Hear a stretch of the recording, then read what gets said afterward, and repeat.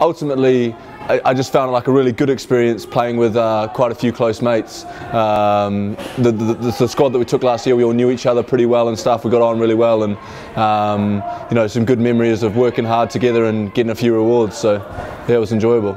It's a good way to sort of break back into a bit of tackling, get back into a bit of full flight running and a few rucks and things before the big 15 stuff starts. So if I was involved again, yeah, I'd be real happy. Got a few new try celebrations that I'd like to bring out the bag as well, so that would be good. I mean, from our group stages last year, I think 4 or maybe even 5 guys got pulled out from the 7 squad to go and play in the finals, to go out to France and play out there. So it is a good chance. You know, you're on a big stage. You know, the TVs are there and stuff against good opposition. So they definitely do take notice. And yeah, it's a real good opportunity for the young fellas. If anything, it's sort of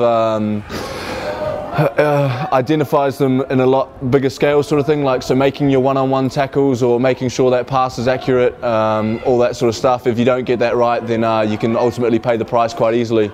A lot of tries are scored against you off the back of turnovers and mistakes, so if anything, it probably makes you use those skills a bit more.